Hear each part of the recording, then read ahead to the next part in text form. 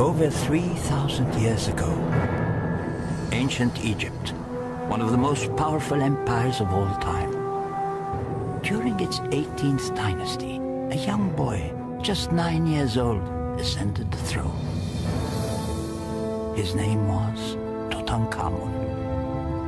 King Tut might have remained a minor footnote in history, but for an amazing discovery in the 1920s. British archaeologist Howard Carter made a remarkable find, a stunning tomb of golden artifacts. The trappings of a pharaoh whose people saw him as a living god. Tutankhamun inherited a country in disarray. Enemy empires threatened Egypt's borders.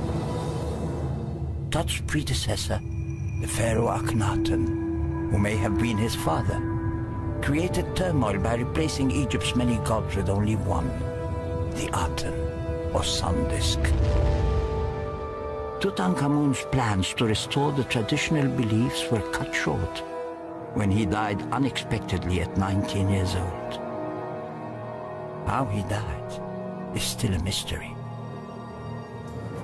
Now enter the world of Tutankhamun. See the objects that reveal the story of his royal ancestors, the glory of his golden age, his quest for eternal life. Come face to face with the boy king, the ruler, the commander, the god, the story of Tutankhamun.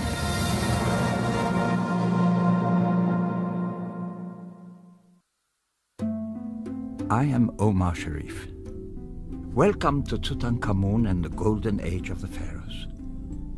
We're about to begin an enthralling journey deep into the heart of ancient Egypt.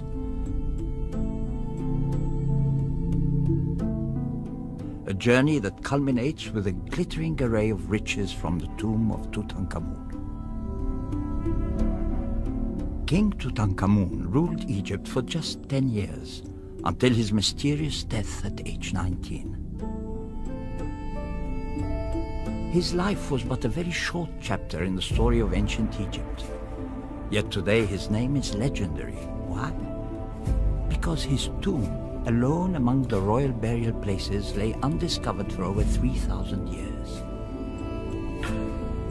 In 1922, when it was reopened, many of its amazing treasures were found intact. It is very rare for any of the treasures of Tutankhamun's tomb to leave Cairo, where they are kept. This exhibition includes more than 50 treasures from Tutankhamun's tomb, alongside objects from some of the other tombs in Egypt's famed Valley of the Kings. Dr. Zahi Hawass is General Secretary of the Egyptian Supreme Council of Antiquities and a world-renowned archaeologist. I will tell you, an exhibit like this, the 130 artifacts, 31 artifacts, are really telling us the story of Tutankhamun and his family for the first time. You know, the family connection here, you will find for the first time people to understand not only about King Tut, but about the people around him. His grandfather, Amenhotep III. His grandmother, the most beautiful, important, powerful lady, Queen T. You have Amenhotep II. You'll understand about his tomb, how they found the cachet of mummies, 13 mummies inside this tomb. And you'll find this beautiful artifact that was discovered also from the tomb. You have Akhenaten, his father. You have the objects of daily life. Really, I believe this will be a very important educational exhibit to the public for the first time to understand about the Golden King and the people around him. In the 70s, the King Tut exhibition featured objects only from King Tut's tomb. In this exhibition, we have objects from his predecessors and ancestors. Treasures from Tutankhamun's tomb were last displayed in the United States in the 1970s. Today we have a rare opportunity to meet the boy king of ancient Egypt again face to face.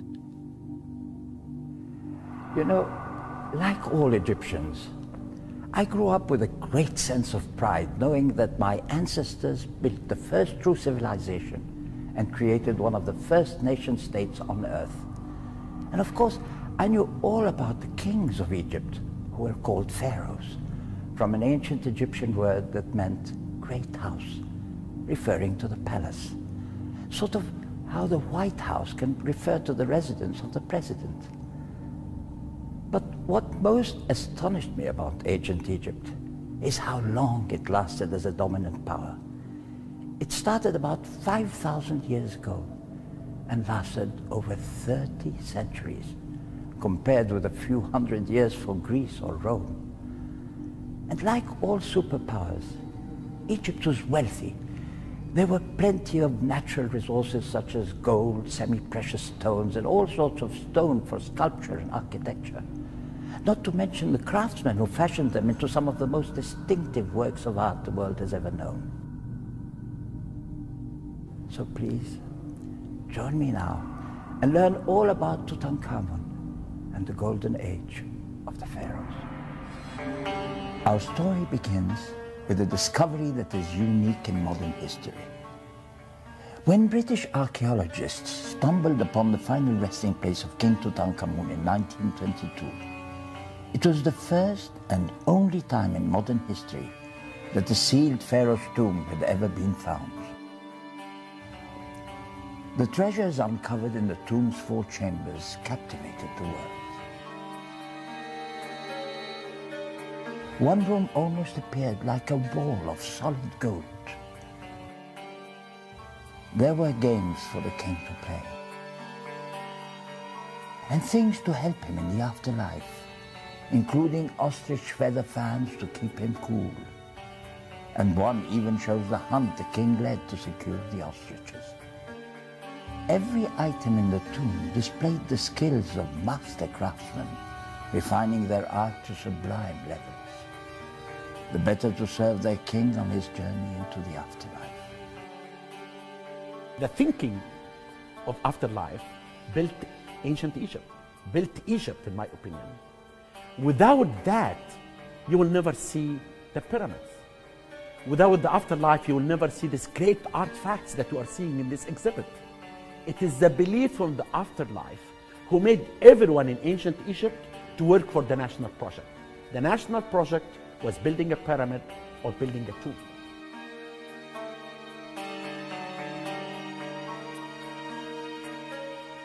This exhibition includes more than 100 priceless objects. Over 50 of them come from Tutankhamun's tomb, including a miniature coffin that held the pharaoh's liver and the crown that once adorned his head. Yet even at the time of this discovery, the life and death of the pharaoh whose mummy lay encased in 4 outer shrines and 3 interlocking coffins remained shrouded in mystery. And so the question arose, who exactly was King Tutankhamun? Why was his name virtually unknown for over 3,000 years? One of the things I think is so frustrating and yet intriguing at the same time is that we know so much about the materials in Tutankhamun's tomb, but we know so little about the person. We have very few historical documents. We don't know how he came to the throne. We don't know how decisions were made. We don't know any of the details of this time period. So that invites, I think, way too much speculation, and not just by scholars, but by lay scholars, amateurs, all kinds of people who want to get into the mix. When there's too little information, but there's a lot of stuff, materials to deal with, you can come up with all kinds of crazy and wild hypotheses, and it's encouraged, I think, more speculation than most time periods. King Tutankhamun ruled Egypt for just 10 years, until his mysterious death at age 19.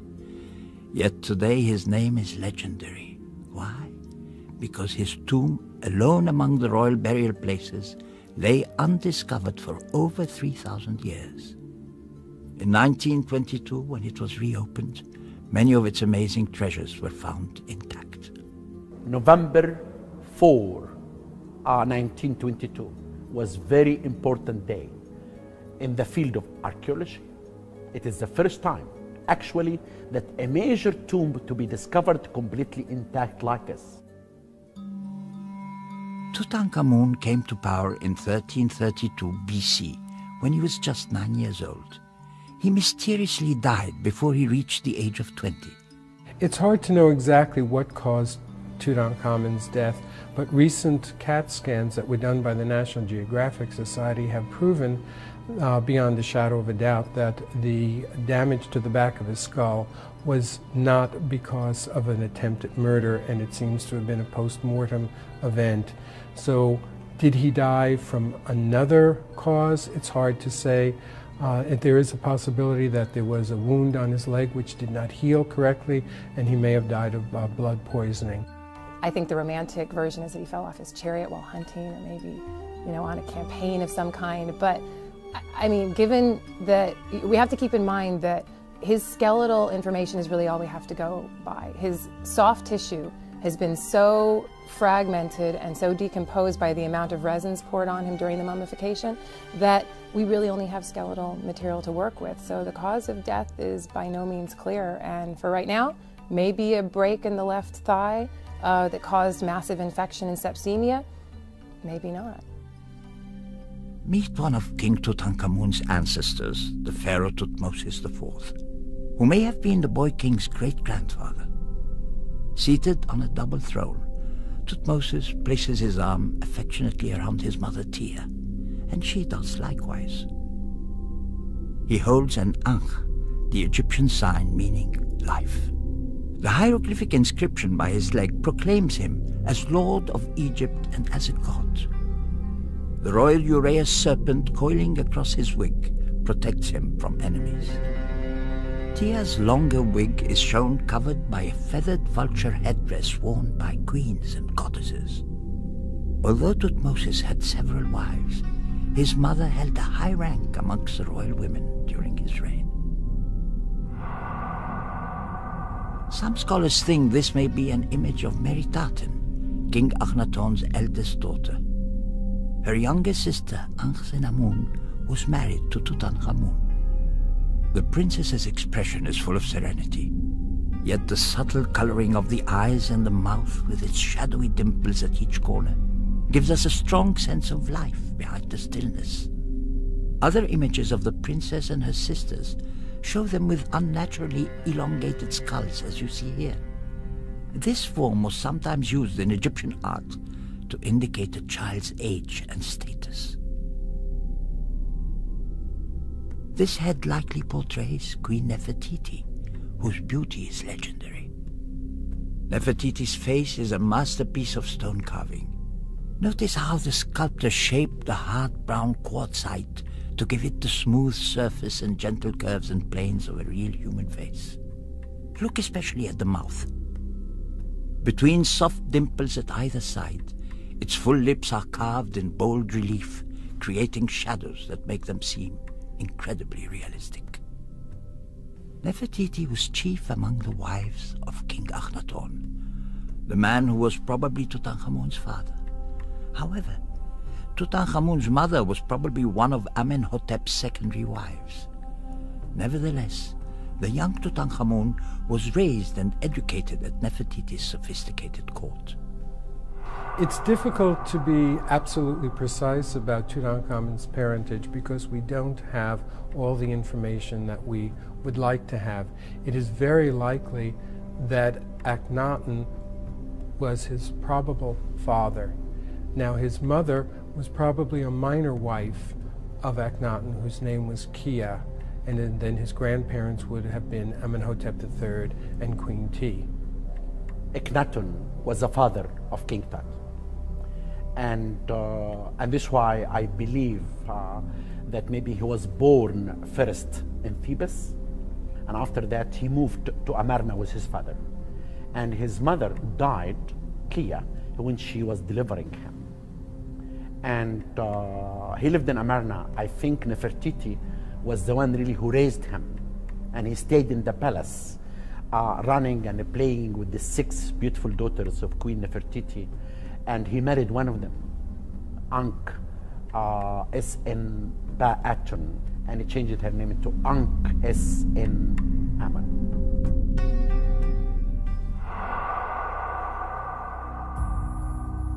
This richly decorated chest was found in the tomb of a noble couple, Yuya and Chuya, who were probably King Tutankhamun's great-grandparents. The chest's decorations bestowed good fortune on the couple in the afterworld. Around its base are golden ankhs, flanked by signs of prosperity.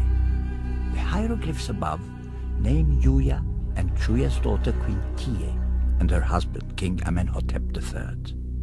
Until the British archaeologist Howard Carter uncovered Tutankhamun's tomb in 1922, the tomb of Yuya and Chuya, discovered by American explorer Theodore Davis in 1904, was regarded as the greatest discovery of ancient Egypt. The ancient Egyptians relied on boats for transportation along the Nile. Within the tomb, boats like the one you see here served to magically transport the deceased in the afterlife. You know, boats were very important in many things. We have evidence that the ancient Egyptians used to send boats to Lebanon to bring the cedar wood. And boats were very important for transportation in the Nile. The Nile was really the main transportation for the ancient Egyptian. And there are solar boats, one for the day and one for the night. This model represents an elegant royal riverboat with a central cabin and seating for 20 oarsmen. It comes from the tomb of the pharaoh Amenhotep II, who died about 60 years before Tutankhamun was born. On the raised structure at one end of the boat, Amenhotep, as a crowned sphinx, tramples his enemy. Below him are protective deities and signs, including the wedged eye of the falcon god Horus, which protected against evil. During Egyptian funeral rituals, boats often carried the body across the Nile towards its final resting place. The ancient Egyptians believed that after death the pharaoh joined the sun god in his day-boat as he sailed across the sky. At night, they traveled by boat through the underworld until they rose gloriously into the sky once more at dawn. This is a shabti, or funerary figurine. A shabti represented the deceased person in the beyond, and could be called upon to act in his or her place when the gods required workers to assist them. Even kings needed shabtis in their tombs. We'll see some from Tutankhamun's tomb later in the exhibition. Inscriptions on this shabti identify it as belonging to Pharaohs, a mayor and high priest who died about 40 years before Tutankhamun became king. The shabti's blue skin and face indicate that it is divine. Beneath the crossed hands, a vulture representing the sky goddess Nut spreads her wings to protect Thutmose's body. The hieroglyphs on the lower body contain the shabti spell from the Egyptian Book of the Dead, a sort of guidebook to the afterlife. It commands the shabti to act for the dead person when called by the gods, answering, "I shall do it. Here I am." This colossal stone head bears the face of King Akhenaten, whom some credit with introducing monotheistic ideas to the world. Here, Akhenaten is shown wearing the double feather of Shu, god of air and sunlight. This image, with a reference to another god, is still early in his reign and represents the time of transition to the new beliefs. A poet and visionary, as well as a king, Akhenaten believed that the disk of the sun, Aten, was the source of all life, and therefore the only god worthy of being worshipped. His abnormally elongated face was probably a deliberate attempt on the pharaoh's part to depict himself as different from all previous kings. In this family portrait, Akhenaten depicts himself wearing the tall crown of Upper Egypt. Its elliptical shape dominates the image, but it is balanced by the curving lines of the king's body. And those lines are echoed in the forms of his wife Nefertiti and their daughter Meritaten. In return for their worship, the sun sends down rays tipped with hands, which offer only the royal ankhs, meaning eternal life. But not everyone was as pleased with Akhenaten as the son. Akhenaten's religion is very, very unsatisfactory for the ancient Egyptian populace because he does not address the question of death and the afterlife. He ignores it utterly. And so when you die, you sleep and you cease to exist. This is not what the ancient Egyptians want to hear. They've been dealing with a religion that is all about encapsulating their soul in materiality, that's about their existence in the future. And if you just ignore one of the chief problems of humanity, which is death, that we're all going to die, your religion will not last. As Akhenaten continued his reign, he became more involved with his religious ideas, and he began making more drastic changes. He changed his original name from Amenhotep IV to Akhenaten to focus on his new god. And then he relocated the center of his administration to a place not sacred to any other god. And he called it Akhet-Aten, the horizon of the sun. Soon he had the names of other gods removed from monuments around the country. Many people, including officials of the court, made the move northward with him. But it is clear the new beliefs were too unconventional for his subjects, who after 17 years rejected him and his religion and returned to Thebes. The biggest mistake, in my opinion, that Akhenaten did, that he made the Egyptian to worship the new god through him, is only Aten, the power behind the sun, is giving the hand to him, and he's giving it to the people. Then when he died, the Egyptian could not find the connection between them and the god. Most of the ancient tombs in Egypt's famous Valley of the Kings were emptied by grave robbers. In ancient times, those who came to rob the tomb of King Tutankhamun were deterred by guards assigned to protect the royal tombs. And later, during the building of the tomb of Ramses VI, rubble completely sealed off the tomb of Tutankhamun. As a result, when archaeologists stumbled on the tomb in 1922, it had been left undisturbed for nearly 3,000 years. And Tutankhamun, who was relatively short-lived and insignificant in the long history of Egyptian pharaohs, suddenly achieved an extraordinary degree of fame. In my opinion, the King Tut was so lucky. The thieves entered twice in the tomb. But when they were building the tomb of Ramses VI, all the stones came from up down, completely sealed the tomb away from everyone. Look closely at the larger of the two masks in this case. At first, we might imagine this gold-leafed mask was simply a decorative item. But in fact, it is a miniature funerary mask made to cover the head of a 5-month-old fetus. The golden mask lay in one of 2 fetus coffins found in Tutankhamun's tomb. Both fetuses were female and were probably the offspring of Tutankhamun and his wife, Ankhenamun. One of the most intimate and poignant pieces in the exhibition is the fetus mask that we think belonged to one of the children of Tutankhamun. Again, no genetic testing is really possible at this time period, so the parental link is insecure, but there were 2 fetuses buried in Tutankhamun's tomb, both of them buried in little miniature coffins, one stillborn at 5 months, one stillborn at 8 months. One of the fetuses, the one stillborn at 8 months, didn't have their mask on it when they found it in the tomb. And Howard Carter had already found that fetus mask some years before in a separate embalming cache. In fact, when he found that piece in the embalming cache, it was one of the clues that Tutankhamun's tomb may be intact and it may be close by. Tutankhamun married Ankhenamun around the time he became king, when he was just 9 years old. Ankhenamun was a little older. Like all Egyptian royal marriages, it was no doubt carefully arranged for political and dynastic reasons. Nevertheless, images of the royal couple seem to show a close and loving bond. This mummy mask is one of the most elegant ever found. Being close to the royal family, Julia and her husband Yuya were buried in the Valley of the Kings.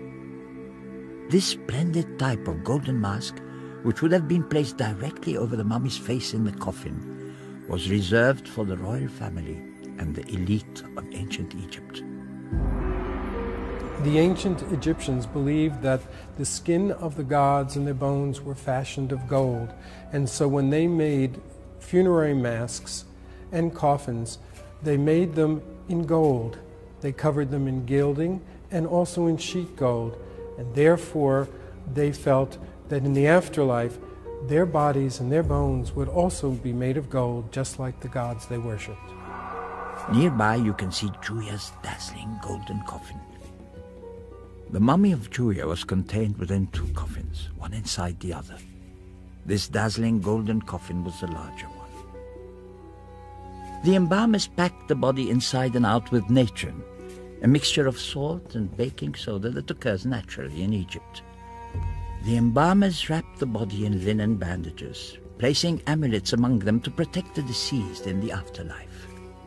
Meanwhile, a priest chanted spells for the dead. And finally, the newly mummified body was placed into its coffin. Mummification was a process that evolved over many generations. First, you had to dry out the body, but even before that, there was an incision made in the left flank, and then the internal organs were removed. 4 of them, the lungs, the liver, the stomach, and the intestine, were considered extremely important. They were mummified separately and then put in their own containers. The heart was also considered important, and that was mummified and usually put back into the body. The brain, however, was not considered particularly important. It was removed through a brain hook that was put into the nostril, and it was just thrown away. After this, the body was then dried out with different salts and resins, and eventually it was wrapped with yards and yards of linen, and then the body was put into a coffin, and the coffin was put into a sarcophagus, and the sarcophagus was put into a tomb. Among the tomb treasures of Juya and Juya was this superb chair. It belonged to their grandchild, Princess Tutankhamun. Amazingly, the chair's woven string seat is original, and we can easily imagine the princess seated here over 3,000 years ago. What did she look like? We have only to look at the seat back to find out. There she is, in both left and right profile, with lotus flower ornaments on her headdress. She's sitting in a chair very like this one. Tutankhamun holds ceremonial items from the cult of Hathor, goddess of music and dance, and receives a jeweled collar on a platter from an attendant. At the top of the chair back, you see the winged sun disk that protected the royal family. The sides of the chair are decorated with deities designed to ward away evil spirits. This beautiful wooden sculpture of the head of a cow is more than 3,000 years old. It comes from the tomb of Amenhotep II. Some pharaohs of ancient Egypt, including Tutankhamun, had cow heads very similar to this one in their tombs. It's remarkable that the wood sculpture, decorated with paint, has survived in nearly perfect condition thanks in part to Egypt's dry climate. It represents the goddess Mehet Weret.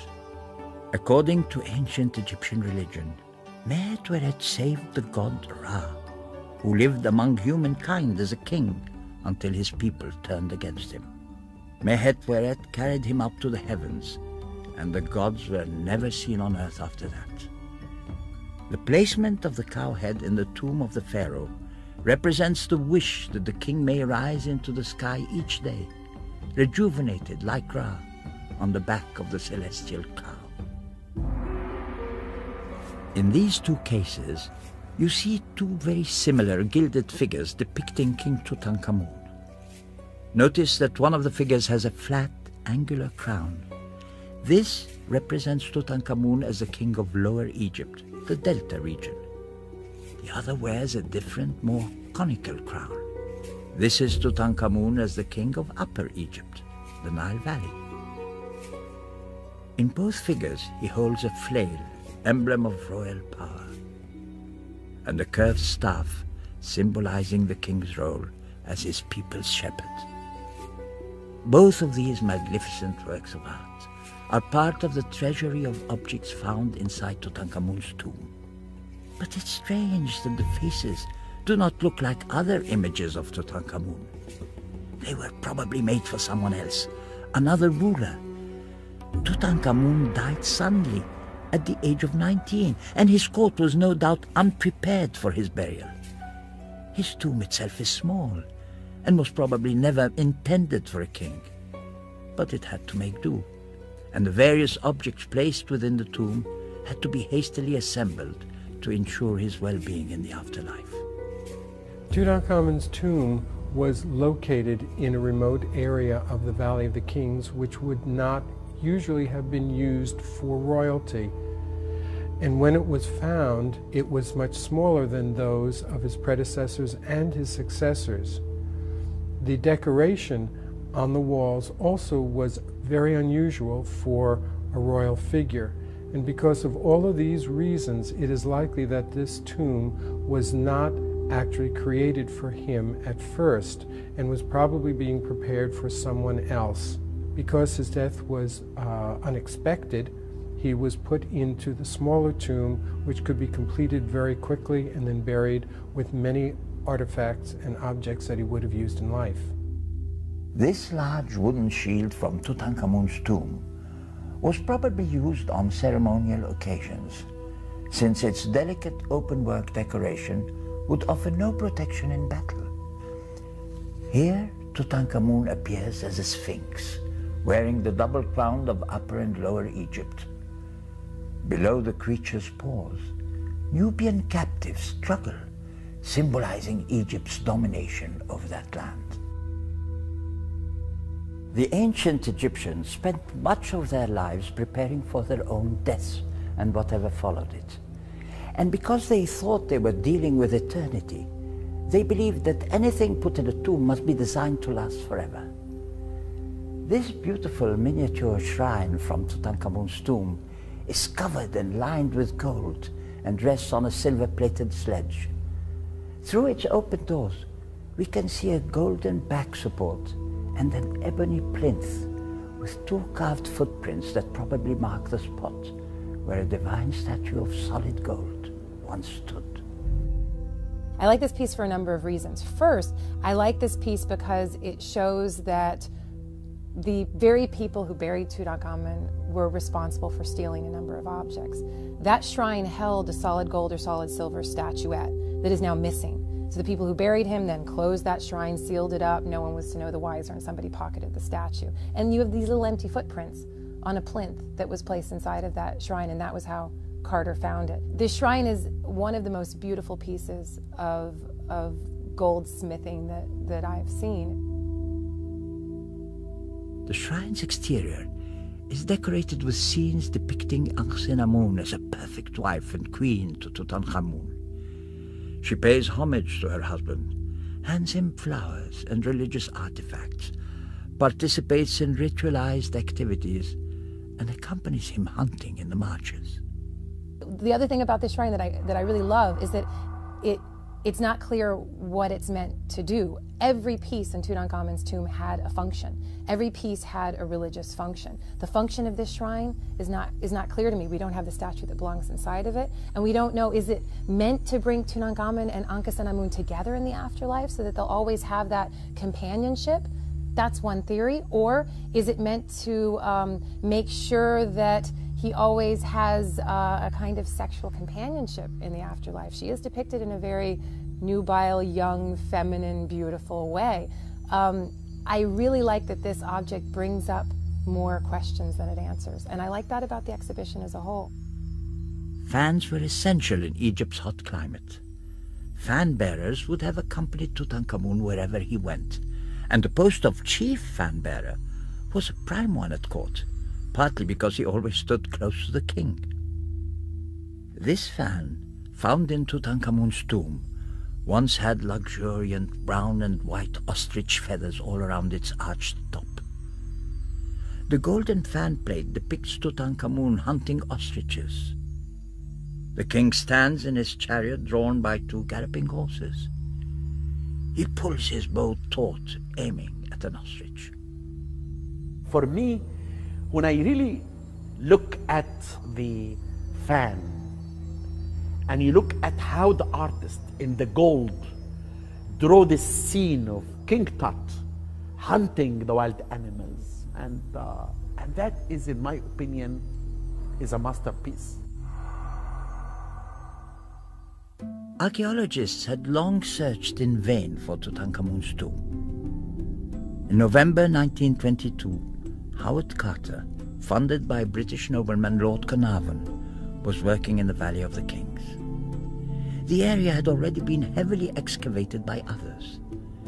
Disappointed by Carter's meager discoveries so far, Carnarvon was about to stop funding the excavations. But suddenly, their luck turned.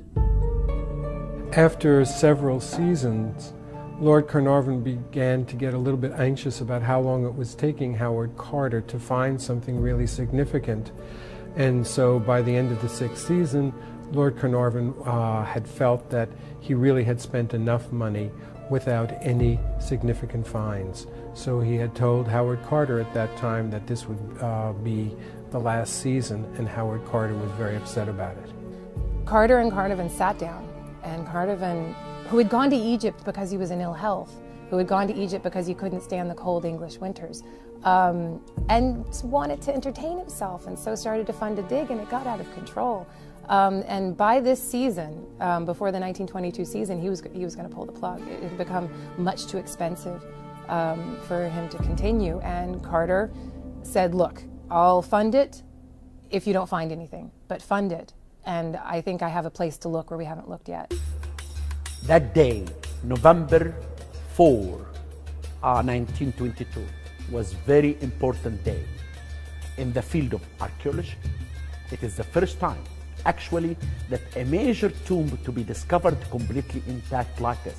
After Howard Carter discovered the tomb, he really wasn't able to open it because he had to contact his financial supporter, Lord Carnarvon, in order to have him come and be present at the opening. So he sent a telegram to Lord Carnarvon saying, at last have made discovery. He had to have guards there daily and during the night until Lord Carnarvon arrived in Egypt with his daughter, Lady Evelyn Herbert, and Carter met them at the station and then brought them over to the tomb in order to make the first breakthrough and see what would be beyond the door. A few weeks later, the rubble filling the tomb's entry had been cleared away. With Carnarvon beside him, Carter made a small hole in the plaster wall that sealed the tomb. When everyone was assembled at the door of the tomb, Howard Carter poked a hole into the plaster that had sealed the door. And it was he, and only he, who was looking through, and it took a while, and maybe it was a little bit longer than he should have, but he was waiting to make sure that all of the air, the ancient air, escaped from inside the tomb. But Lord Carnarvon was at the other side and couldn't see in, and it took a while for Howard Carter to be able to see what was there. And finally, Lord Carnarvon couldn't stand it anymore, and he said, "Can you see anything? Can you see anything?" And Howard Carter said, "Yes, wonderful things." What he saw in the antechamber took his breath away. He later wrote, "As my eyes grew accustomed to the light, details of the room within emerged slowly from the mist. Strange animals, statues, and gold everywhere, the glint of gold." As soon as Howard Carter discovered the tomb and it was opened and the world press found out about the amazing discovery, they just really converged on the area. They came from the United States, they came from Europe, they came from the Far East, all corners of the world to see the wonders that were in this tiny tomb. Howard Carter, in my opinion, was a very unique man because he was so patient and he was sure that he's going to discover the tomb. We have to give him a credit because of that. Even when Lord Carnarvon did not want to give him money to continue. He was going to do this from his own. But Lord Carnarvon told him, I will give you the last season. About his work in the tomb after the discovery was very important, that he recorded everything in a very scientific way, carefully, scientifically. His explanation and recording was really wonderful. People are drawn to the Howard Carter story where he really did pull himself up by his bootstraps. He doesn't have a proper education. He doesn't have a PhD. He has an artist's training, and yet he's the one that found that tomb. He had to beg for all of the funding that he ever got, and he found it right at the last minute. This is Ptah, patron god of artisans and protector of Memphis, Egypt's ancient capital.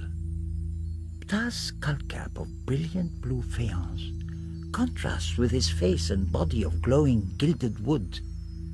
His tight-fitting costume has a delicate pattern of feathers. Ptah is often linked with a falcon funerary deity, and this identification may account for both the feathers and the mummiform shape. This statuette was one of many ritual figures placed in Tutankhamun's tomb to help ensure the king's welfare in the afterlife. Ptah had an especially important role to play in the funerary ritual. When a body arrived at its tomb, it was set upright and purified with libations.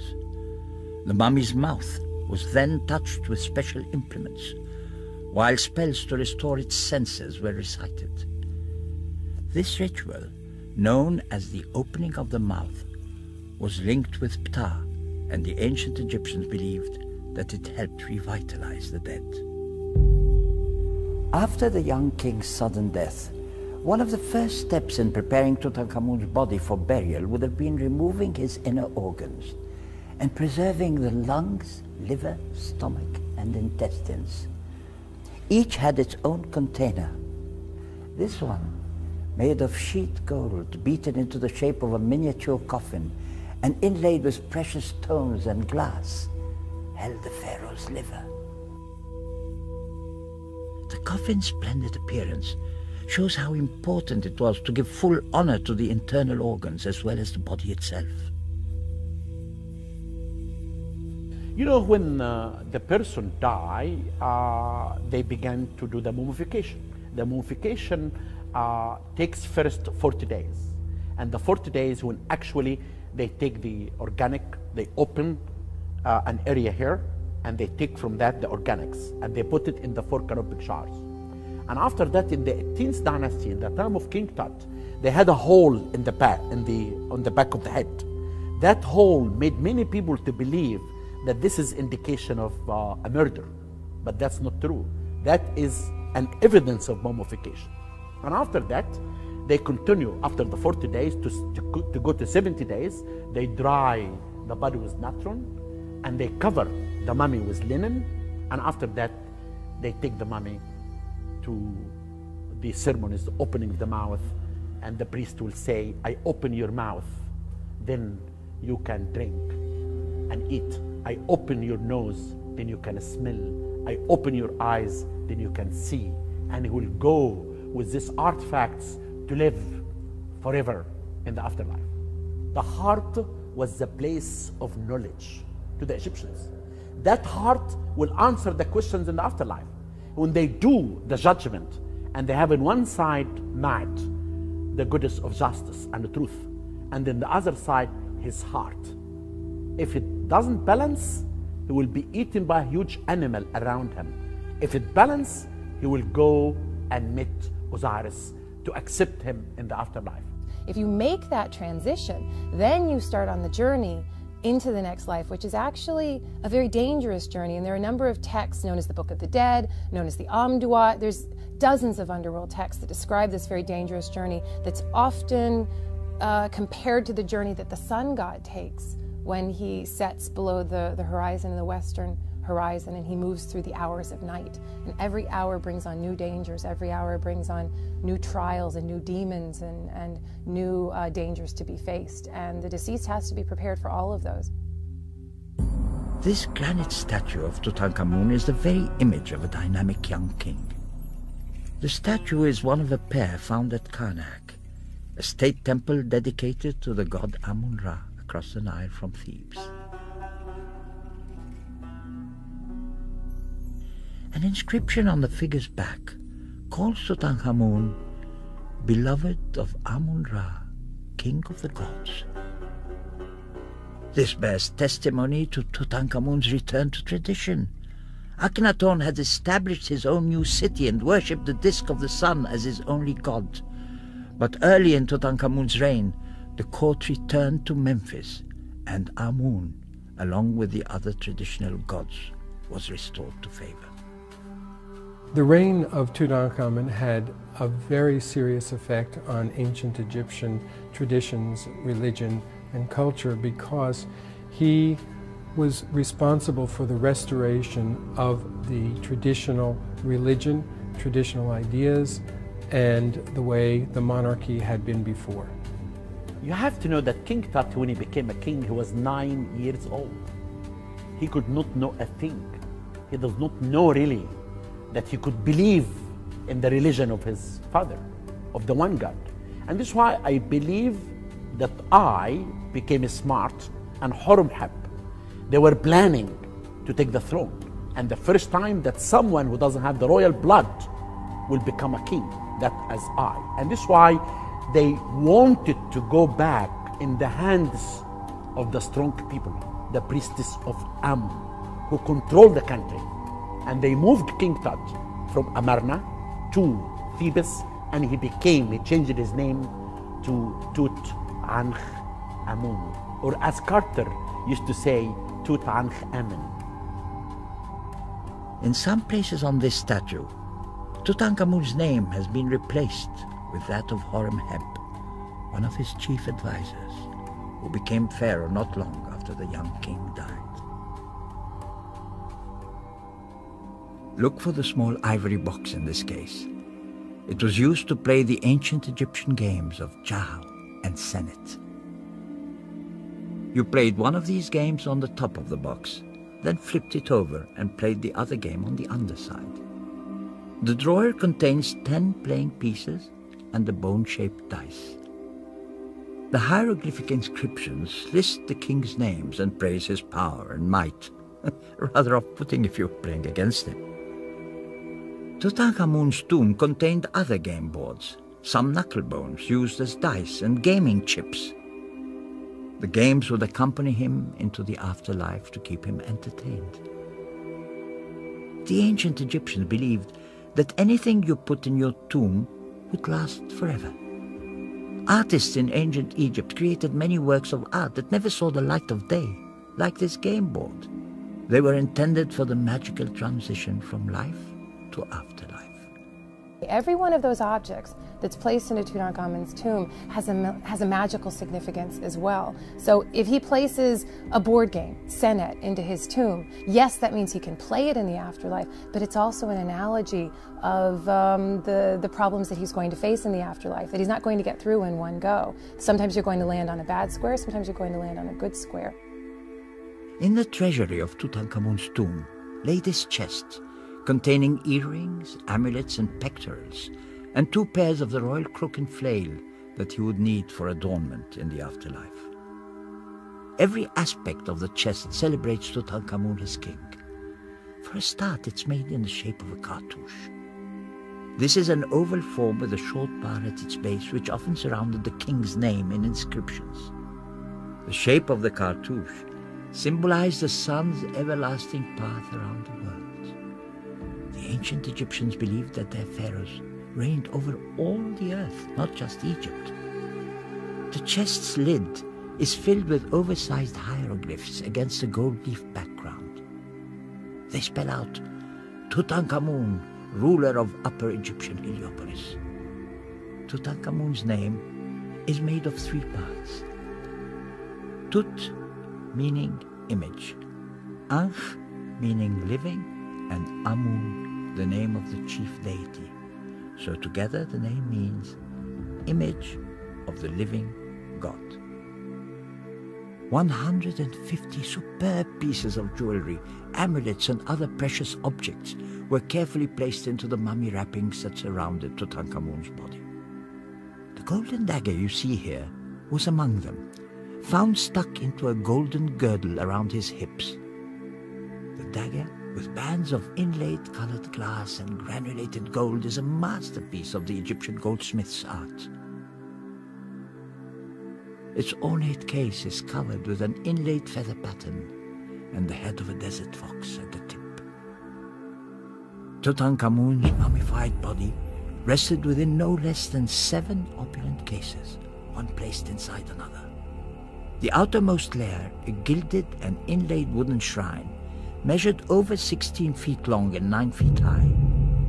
Inside it were 3 more shrines, then a sarcophagus carved of golden-colored quartzite.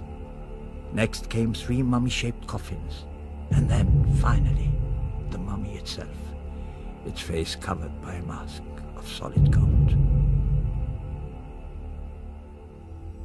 At the front of the diadem, the solid gold vulture's head represents Nekhbet, and the lapis lazuli cobra symbolizes Wachit, the goddesses of the crowns of Upper and Lower Egypt. It's very likely that Tutankhamun actually wore the diadem in life as well as death, probably at important religious ceremonies.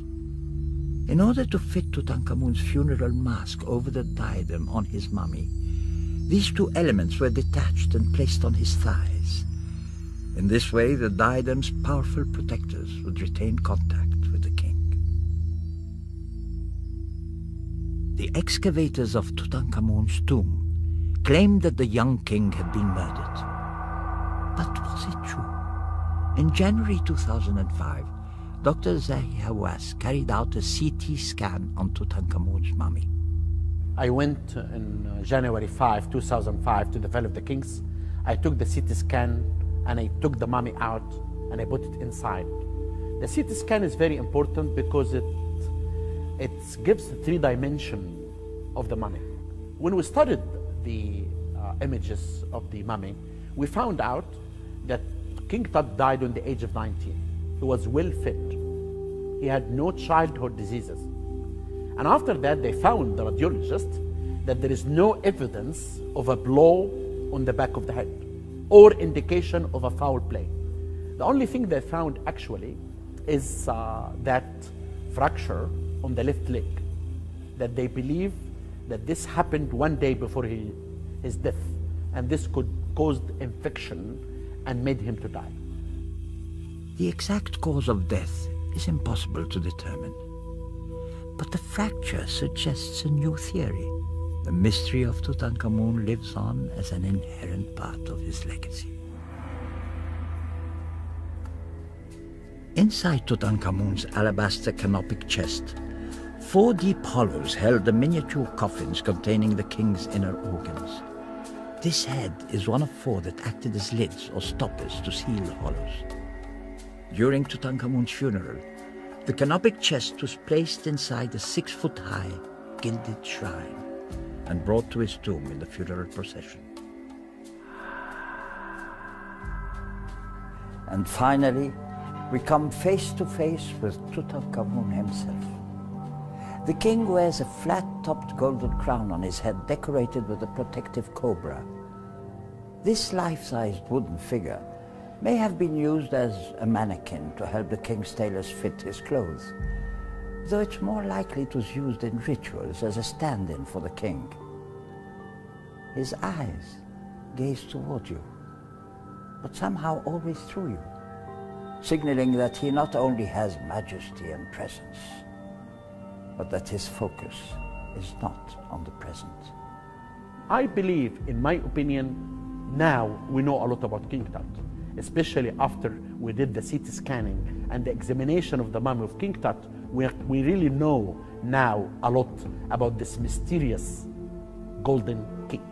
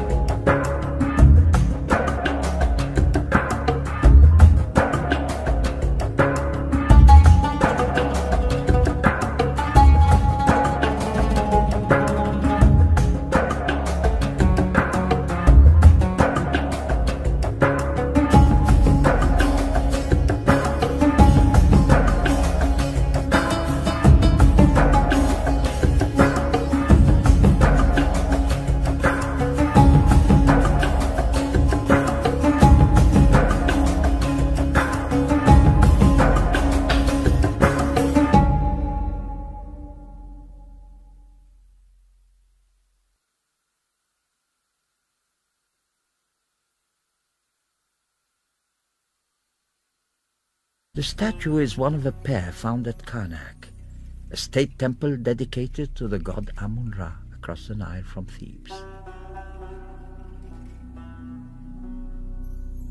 An inscription on the figure's back calls Tutankhamun beloved of Amun-Ra, king of the gods.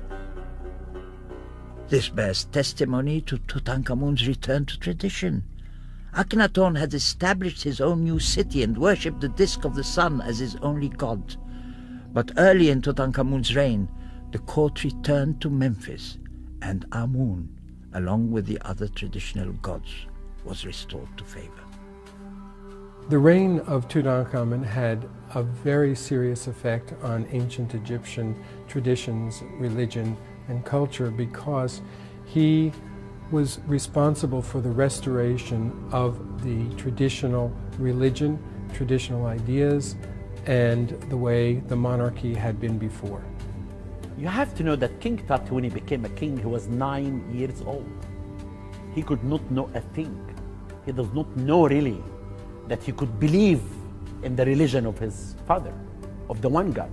And this is why I believe that I became smart and Horemheb, they were planning to take the throne. And the first time that someone who doesn't have the royal blood will become a king, that as I. And this is why they wanted to go back in the hands of the strong people, the priestess of Amun, who controlled the country. And they moved King Tut from Amarna to Thebes, and he changed his name to Tutankhamun, or as Carter used to say, Tutankhamun. In some places on this statue, Tutankhamun's name has been replaced with that of Horemheb, one of his chief advisors, who became pharaoh not long after the young king died. Look for the small ivory box in this case. It was used to play the ancient Egyptian games of Jah and Senet. You played one of these games on the top of the box, then flipped it over and played the other game on the underside. The drawer contains 10 playing pieces and a bone-shaped dice. The hieroglyphic inscriptions list the king's names and praise his power and might. Rather off-putting if you're playing against him. Tutankhamun's tomb contained other game boards, some knuckle bones used as dice and gaming chips. The games would accompany him into the afterlife to keep him entertained. The ancient Egyptians believed that anything you put in your... In 1922, when it was reopened, many of its amazing treasures were found intact. It is very rare for any of the treasures of Tutankhamun's tomb to leave Cairo where they are kept. This exhibition includes more than 50 treasures from Tutankhamun's tomb, alongside objects from some of the other tombs in Egypt's famed Valley of the Kings. Dr. Zahi Hawass is General Secretary of the Egyptian Supreme Council of Antiquities and a world-renowned archaeologist. I will tell you, an exhibit like this, the 130 artifacts, 31 artifacts, are really telling us the story of Tutankhamun and his family for the first time. You know the family connection here. You will find for the first time people to understand not only about King Tut, but about the people around him. His grandfather, Amenhotep III. His grandmother, the most beautiful, important, powerful lady, Queen T. You have Amenhotep II. You'll understand about his tomb, how they found the cachet of mummies, 13 mummies inside this tomb. And you'll find this beautiful artifact that was discovered also from the tomb. You have Akhenaton, his father. You have the objects of daily life. Really, I believe this will be a very important educational exhibit to the public for the first time to understand about the Golden King and the people around him. In the 70s, the King Tut exhibition featured objects only from King Tut's tomb. In In this exhibition, we have objects from his predecessors and ancestors. Treasures from Tutankhamun's tomb were last displayed in the United States in the 1970s. Today we have a rare opportunity to meet the boy king of ancient Egypt again, face to face. You know, like all Egyptians, I grew up with a great sense of pride knowing that my ancestors built the first true civilization and created one of the first nation states on earth.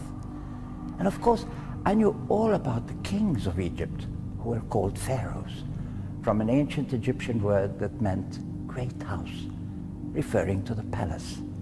Sort of how the White House can refer to the residence of the president. But what most astonished me about ancient Egypt is how long it lasted as a dominant power. It started about Amenhotep II. Some pharaohs of ancient Egypt, including Tutankhamun, had cow heads very similar to this one in their tombs. It's remarkable that the wood sculpture decorated with paint has survived in nearly perfect condition thanks in part to Egypt's dry climate.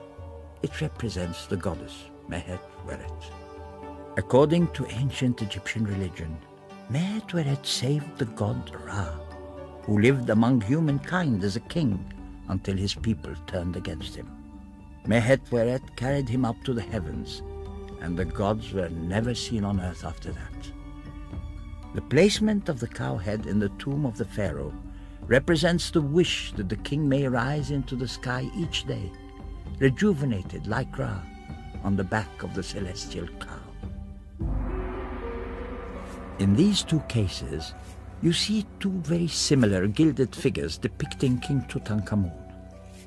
Notice that one of the figures has a flat, angular crown. This represents Tutankhamun as the king of Lower Egypt, the Delta region. The other wears a different, more conical crown. This is Tutankhamun as the king of Upper Egypt, the Nile Valley. In both figures, he holds a flail, emblem of royal power, and a curved staff symbolizing the king's role as his people's shepherd. Both of these magnificent works of art are part of the treasury of objects found inside Tutankhamun's tomb. But it's strange that the faces do not look like other images of Tutankhamun. They were probably made for someone else, another ruler. Tutankhamun died suddenly at the age of 19, and his court was no doubt unprepared for his burial. His tomb itself is small, and was probably never intended for a king. But it had to make do, and the various objects placed within the tomb had to be hastily assembled to ensure his well-being in the afterlife. Tutankhamun's tomb was located in a remote area of the Valley of the Kings, which would not usually have been used for royalty. And when it was found, it was much smaller than those of his predecessors and his successors. The decoration on the walls also was very unusual for a royal figure. And because of all of these reasons, it is likely that this tomb was not actually created for him at first and was probably being prepared for someone else. Because his death was unexpected, he was put into the smaller tomb, which could be completed very quickly and then buried with many artifacts and significant in the long history of Egyptian pharaohs, suddenly achieved an extraordinary degree of fame. In my opinion, the King Tut was so lucky. The thieves entered twice in the tomb. But when they were building the tomb of Ramses VI, all the stones came from up down, completely sealed the tomb away from everyone. Look closely at the larger of the two masks in this case. At first, we might imagine this gold-leafed mask was simply a decorative item. But in fact, it is a miniature funerary mask made to cover the head of a 5-month-old fetus. The golden mask lay in one of 2 fetus coffins found in Tutankhamun's tomb. Both fetuses were female and were probably the offspring of Tutankhamun and his wife, Ankhesenamun. One of the most intimate and poignant pieces in the exhibition is the fetus mask that we think belonged to one of the children of Tutankhamun. Again, no genetic testing is really possible at this time period, so the parental link is insecure, but there were two fetuses buried in Tutankhamun's tomb, both of them buried in little miniature coffins, one stillborn at 5 months, one stillborn at 8 months. One of the fetuses, the one stillborn at 8 months, didn't have their mask on it when they found it in the tomb. And Howard Carter had already found that fetus mask some years before in a separate embalming cache. In fact, when he found that piece in the embalming cache, it was one of the clues that Tutankhamun's tomb may be intact and it may be close by. Tutankhamun married Ankhesenamun around the time he became king, when he was just 9 years old. Ankhesenamun was a little older. Like all Egyptian royal marriages, it was no doubt carefully arranged for political and dynastic reasons. Nevertheless, images of the royal couple seem to show a close and loving bond. This mummy mask is one of the most elegant ever found. Being close to the royal family, Julia and her husband Yuya were buried in the Valley of the Kings. This splendid type of golden mask, which would have been placed directly over the mummy's face in the coffin, was reserved for the royal family and the elite of ancient Egypt. The ancient Egyptians believed that the skin of the gods and their bones were fashioned of gold, and so when they made funerary masks and coffins, they made them in gold. They covered them in gilding and also in sheet gold, and therefore they felt that in the afterlife, their bodies and their bones would also be made of gold, just like the gods they worshipped. Nearby you can see the back of the celestial cow. In these two cases, you see two very similar gilded figures depicting King Tutankhamun. Notice that one of the figures has a flat, angular crown. This represents Tutankhamun as the king of Lower Egypt, the Delta region. The other wears a different, more conical crown. This is Tutankhamun as the king of Upper Egypt, the Nile Valley. In both figures, he holds a flail, emblem of royal power, and a curved staff symbolizing the king's role as his people's shepherd. Both of these magnificent works of art are part of the treasury of objects found inside Tutankhamun's tomb. But it's strange that the faces do not look like other images of Tutankhamun. They were probably made for someone else, another ruler. Tutankhamun died suddenly at the age of 19, and his court was no doubt unprepared for his burial. His tomb itself is small, and was probably never intended for a king. But it had to make do, and the various objects placed within the tomb had to be hastily assembled to ensure his well-being in the afterlife. Tutankhamun's tomb was located in a remote area of the Valley of the Kings, which would not usually have been used for royalty. And when it was found, it was much smaller than those of his predecessors and his successors. The decoration on the walls also was very unusual for a royal figure. And because of all of these reasons, it is likely that this tomb was not actually created for him at first and was probably being prepared for someone else. Because his death was unexpected, he was put into the smaller tomb, which could be completed very quickly and then buried with many artifacts and objects that he would have used in life. This large wooden shield from Tutankhamun's tomb was probably used on ceremonial occasions, since its delicate open-work decoration would offer no protection in battle. Here, Tutankhamun appears as a sphinx, wearing the double crown of Upper and Lower Egypt. Below the creature's paws, Nubian captives struggle, symbolizing Egypt's domination over that land. The ancient Egyptians spent much of their lives preparing for their own deaths and whatever followed it. And because they thought they were dealing with eternity, they believed that anything put in a tomb must be designed to last forever. This beautiful miniature shrine. Beautiful way. I really like that this object brings up more questions than it answers, and I like that about the exhibition as a whole. Fans were essential in Egypt's hot climate. Fan bearers would have accompanied Tutankhamun wherever he went, and the post of chief fan bearer was a prime one at court, partly because he always stood close to the king. This fan, found in Tutankhamun's tomb, once had luxuriant brown and white ostrich feathers all around its arched top. The golden fan plate depicts Tutankhamun hunting ostriches. The king stands in his chariot drawn by 2 galloping horses. He pulls his bow taut, aiming at an ostrich. For me, when I really look at the fan, and you look at how the artist in the gold drew this scene of King Tut hunting the wild animals, and that is, in my opinion, is a masterpiece. Archaeologists had long searched in vain for Tutankhamun's tomb. In November 1922, Howard Carter, funded by British nobleman Lord Carnarvon, was working in the Valley of the Kings. The area had already been heavily excavated by others. Disappointed by Carter's meager discoveries so far, Carnarvon was about to stop funding the excavations. But suddenly, their luck turned. After several seasons, Lord Carnarvon began to get a little bit anxious about how long it was taking Howard Carter to find something really significant.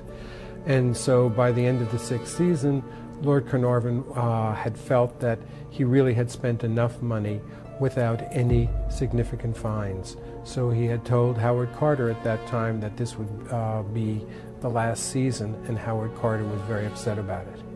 Carter and Carnarvon sat down, and Carnarvon, who had gone to Egypt because he was in ill health, who had gone to Egypt because he couldn't stand the cold English winters, and wanted to entertain himself, and so started to fund a dig, and it got out of control.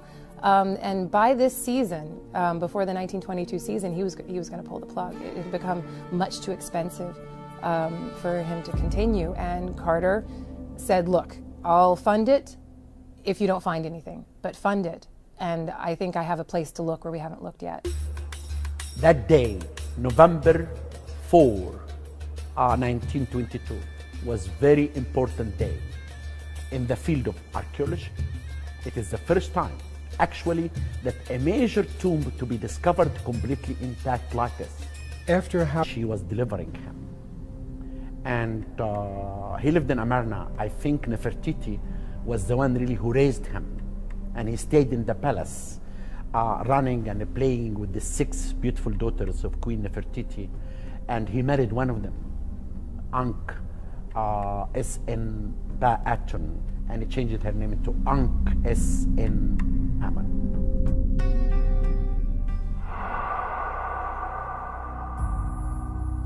This richly decorated chest was found in the tomb of a noble couple, Yuya and Chuya, who were probably King Tutankhamun's great-grandparents. The chest's decorations bestowed good fortune on the couple in the afterworld. Around its base are golden ankhs, flanked by signs of prosperity. The hieroglyphs above name Yuya and Chuya's daughter Queen Tiye and her husband King Amenhotep III. Until the British archaeologist Howard Carter uncovered Tutankhamun's tomb in 1922, the tomb of Yuya and Chuya, discovered by American explorer Theodore Davis in 1904, was regarded as the greatest discovery of ancient Egypt. The ancient Egyptians relied on boats for transportation along the Nile. Within the tomb, boats like the one you see here served to magically transport the deceased in the afterlife. You know, boats were very important in many things. We have evidence that the ancient Egyptians used to send boats to Lebanon to bring the cedar wood. And boats were very important for transportation in the Nile. The Nile was really the main transportation for the ancient Egyptian. And there are solar boats, one for the day and one for the night. This model represents an elegant royal riverboat with a central cabin and seating for 20 oarsmen. It comes from the tomb of the pharaoh Amenhotep II, who died about 60 years before Tutankhamun was born. On the raised structure at one end of the boat, Amenhotep as a crowned sphinx tramples his enemy. Below him are protective deities and signs, including the wedged eye of the falcon god Horus, which protected against evil. During Egyptian funeral rituals, boats often carried the body across the Nile towards its final resting place. The ancient Egyptians believed that after death the pharaoh joined the sun god in his dayboat as he sailed across the sky. At night, they traveled by boat through the underworld until they rose gloriously into the sky once more at dawn. This is a shabti, or funerary figurine. Dr. Zahi Hawass is General Secretary of the Egyptian Supreme Council of Antiquities and a world-renowned archaeologist.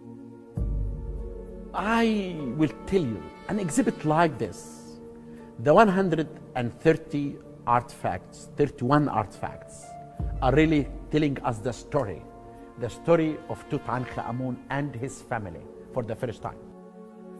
You know, the family connection here, you will find for the first time people to understand not only about King Tut, but about the people around him.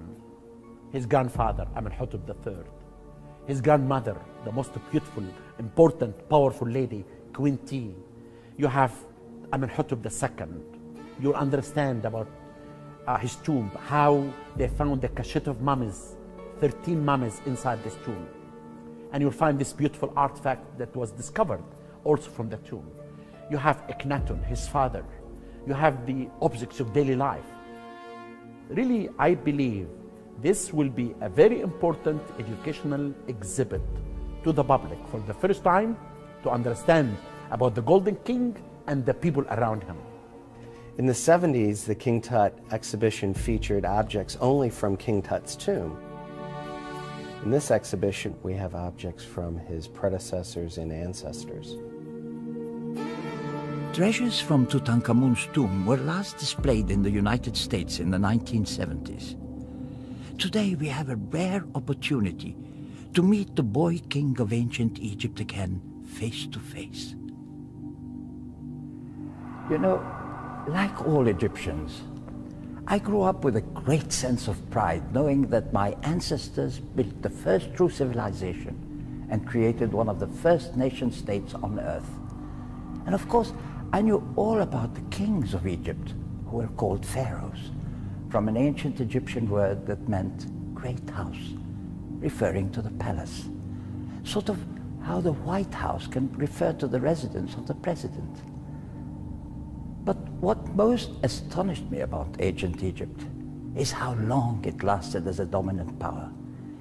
It started about 5,000 years ago and lasted over 30 centuries, compared with a few hundred years for Greece or Rome. And like all superpowers, Egypt was wealthy.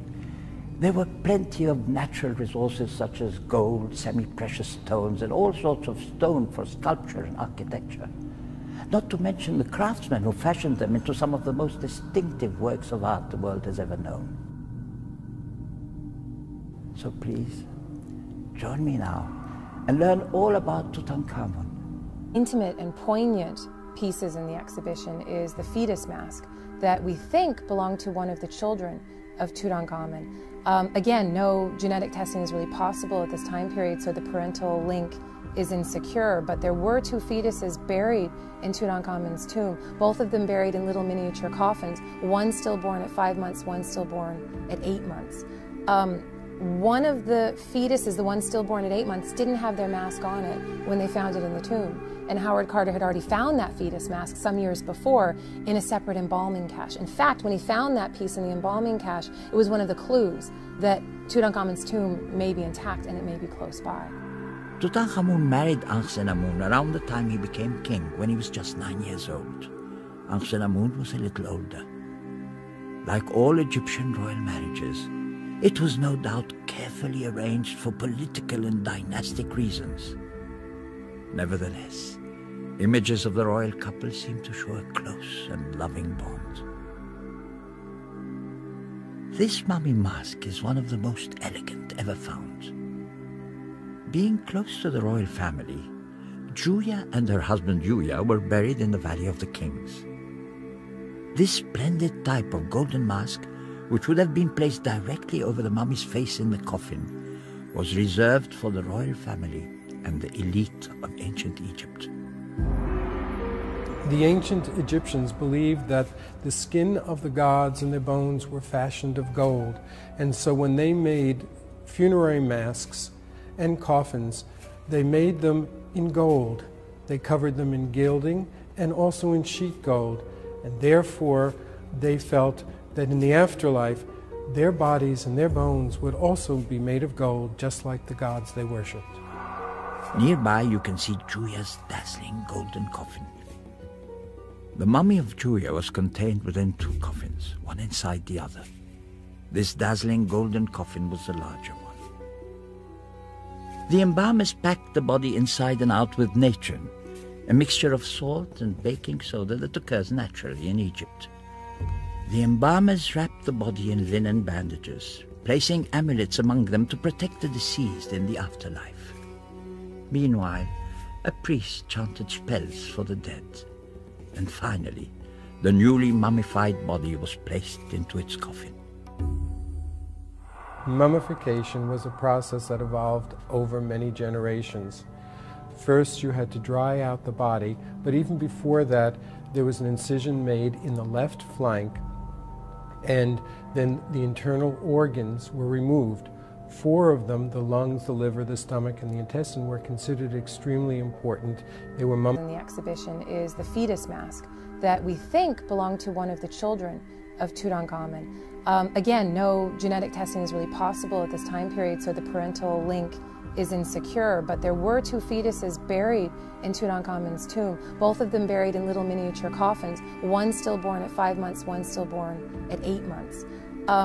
One of the fetuses, the one stillborn at 8 months, didn't have their mask on it when they found it in the tomb. And Howard Carter had already found that fetus mask some years before in a separate embalming cache. In fact, when he found that piece in the embalming cache, it was one of the clues that Tutankhamun's tomb may be intact and it may be close by.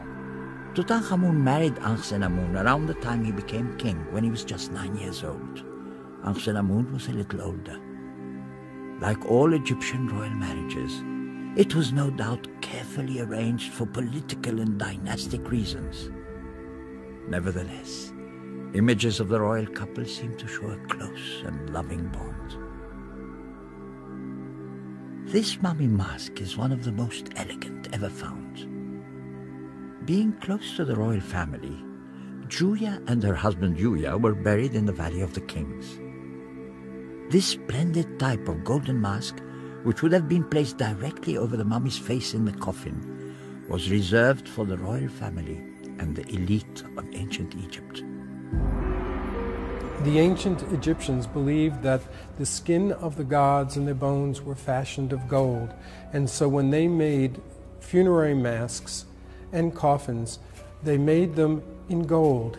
They covered them in gilding and also in sheet gold, and therefore they felt that in the afterlife their bodies and their bones would also be made of gold, just like the gods they worshipped.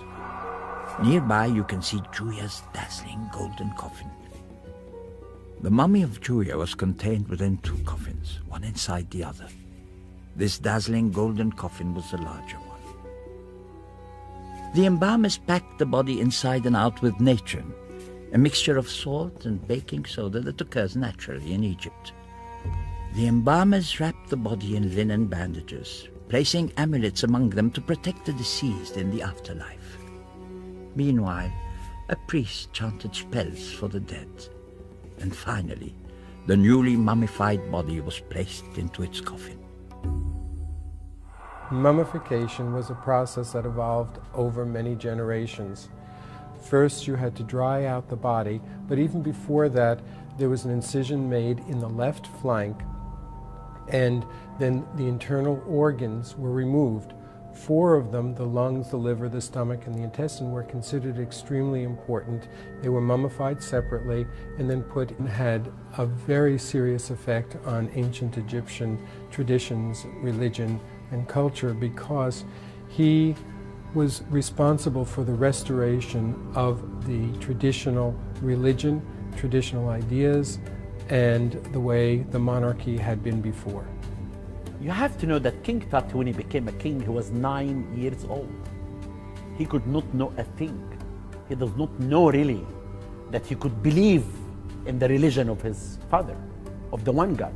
And this is why I believe that I became smart and Horemheb, they were planning to take the throne. And the first time that someone who doesn't have the royal blood will become a king, that as I. And this is why they wanted to go back in the hands of the strong people, the priestess of Amun, who controlled the country. And they moved King Tut from Amarna to Thebes, and he changed his name to Tutankhamun, or as Carter used to say, Tutankhamun.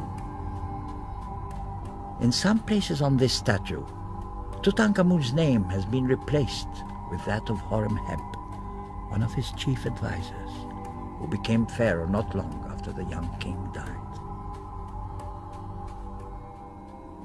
Look for the small ivory box in this case. It was used to play the ancient Egyptian games of Jah and Senet. You played one of these games on the top of the box, then flipped it over and played the other game on the underside. The drawer contains 10 playing pieces and a bone-shaped dice. The hieroglyphic inscriptions list the king's names and praise his power and might. Rather off-putting if you're playing against him. Tutankhamun's tomb contained other game boards, some knuckle bones used as dice and gaming chips. The games would accompany him into the afterlife to keep him entertained. The ancient Egyptians believed that anything you put in your tomb would last forever. Artists in ancient Egypt created many works of art that never saw the light of day, like this game board.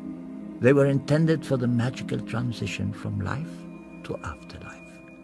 Every one of those objects that's placed into Tutankhamun's tomb has a magical significance as well. So if he places a board game, Senet, into his tomb, yes, that means he can play it in the afterlife, but it's also an analogy of the problems that he's going to face in the afterlife, that he's not going to get through in one go. Sometimes you're going to land on a bad square, sometimes you're going to land on a good square. In the treasury of Tutankhamun's tomb lay this chest, containing earrings, amulets, and pectorals. And they cover the mummy with linen, and after that, they take the mummy to the ceremonies, the opening of the mouth, and the priest will say, I open your mouth, then you can drink and eat. I open your nose, then you can smell. I open your eyes, then you can see. And he will go with these artifacts to live forever in the afterlife. The heart was the place of knowledge to the Egyptians. That heart will answer the questions in the afterlife. When they do the judgment, and they have on one side Ma'at, the goddess of justice and the truth, and then the other side, his heart. If it doesn't balance, he will be eaten by a huge animal around him. If it balances, he will go and meet Osiris to accept him in the afterlife.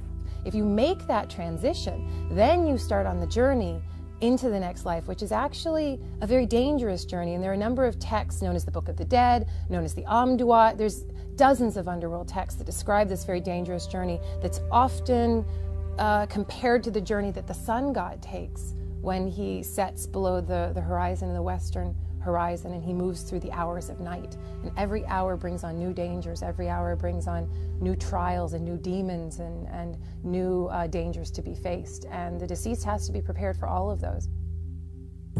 This granite statue of Tutankhamun is the very image of a dynamic young king. The statue is one of a pair found at Karnak, a state temple dedicated to the god Amun-Ra across the Nile from Thebes.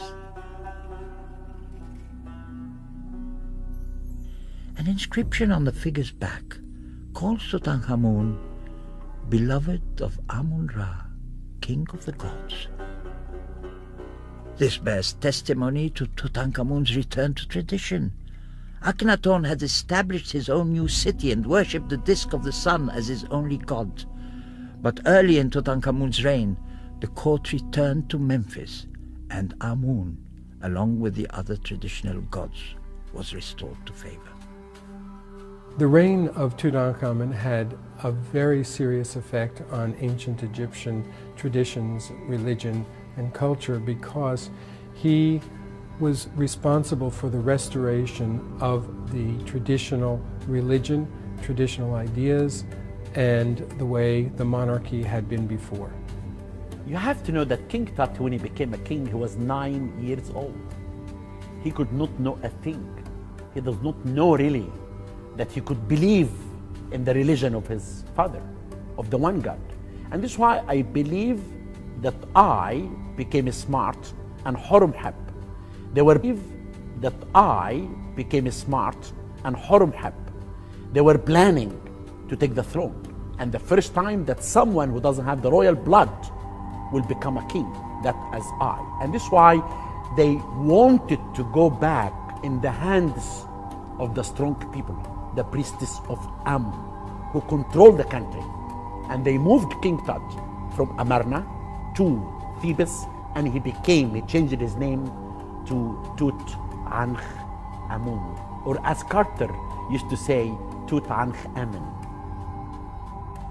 In some places on this statue, Tutankhamun's name has been replaced with that of Horemheb, one of his chief advisors, who became pharaoh not long after the young king died. Look for the small ivory box in this case. It was used to play the ancient Egyptian games of Jah and Senet. You played one of these games on the top of the box, then flipped it over and played the other game on the underside. The drawer contains 10 playing pieces and a bone-shaped dice. The hieroglyphic inscriptions list the king's names and praise his power and might. Rather off-putting if you're playing against him. Tutankhamun's tomb contained other game boards, some knuckle bones used as dice and gaming chips. The games would accompany him into the afterlife to keep him entertained. The ancient Egyptians believed that anything you put in your tomb would last forever. Artists in ancient Egypt created many works of art that never saw the light of day, like this game board. They were intended for the magical transition from life to afterlife. Every one of those objects that's placed into Tutankhamun's tomb has a magical significance as well. So if he places a board game, Senet, into his tomb, yes, that means he can play it in the afterlife, but it's also an analogy of the problems that he's going to face in the afterlife, that he's not going to get through in one go. Sometimes you're going to land on a bad square, sometimes you're going to land on a good square. In the treasury of Tutankhamun's tomb lay this chest, containing earrings, amulets, and pectorals, and 2 pairs of the royal crook and flail that he would need for adornment in the afterlife. Every aspect of the chest celebrates Tutankhamun as king. For a start, it's made in the shape of a cartouche. This is an oval form with a short bar at its base, which often surrounded the king's name in inscriptions. The shape of the cartouche symbolized the sun's everlasting path around the world. The ancient Egyptians believed that their pharaohs reigned over all the earth, not just Egypt.